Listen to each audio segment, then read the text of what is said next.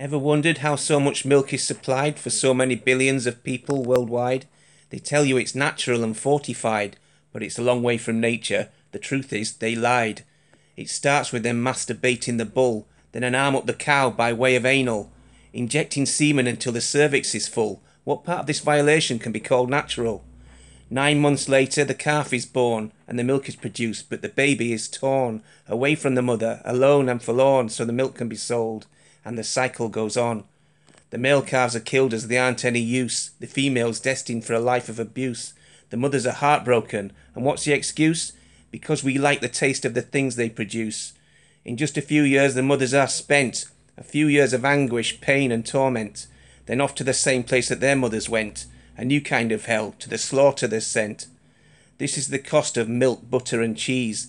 The dairy cows living their lives on their knees. But we can change it, and we can do it with ease. When you go shopping, choose an alternative, please.